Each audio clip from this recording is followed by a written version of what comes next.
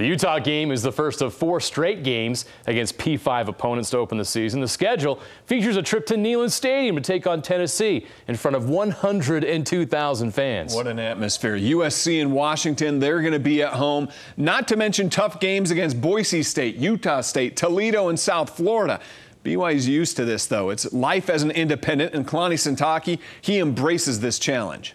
Man, I'm so excited for it. That's, like I said, when I got the job, even before I was looking at the schedule, the type of teams that they're lining up, and I told Tom, keep them coming. Anyone, anytime, anywhere, and I like that. Yeah, if you want to be the best, you got to start competing with the best to see where you're at. First and foremost, that challenge, oof, it's going to be big. It's just how it works. You want to be the best, and so it's just I wouldn't have it any other way, to be honest. Like, that's who we want to play. We want to play the big teams. Oh, it's incredible. Our schedule is one of the toughest in college football.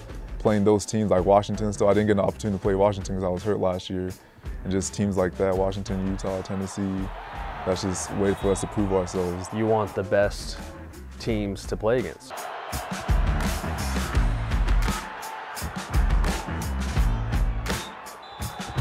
You know, it's going to be a good year for us. I think this win doesn't mean anything to Kalani Sitake or Tanner Mangum.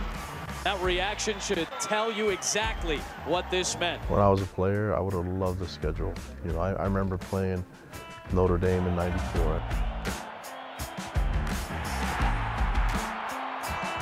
I remember playing Alabama in '98.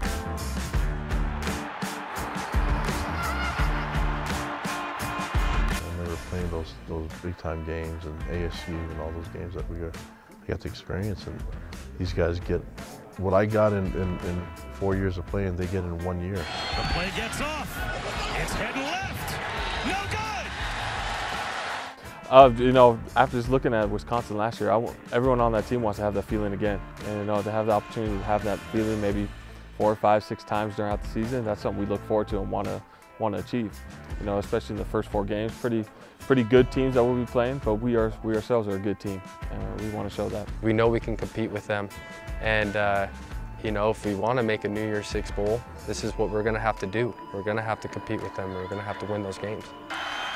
Canada walks in, touchdown Cougars. And so imagine the guys get to play 4 years with those type of schedules, those type of memories. We beat Wisconsin last year. That was a cool memory for a lot of guys, beating Arizona last year. And we just like to have those memories and make them more consistent.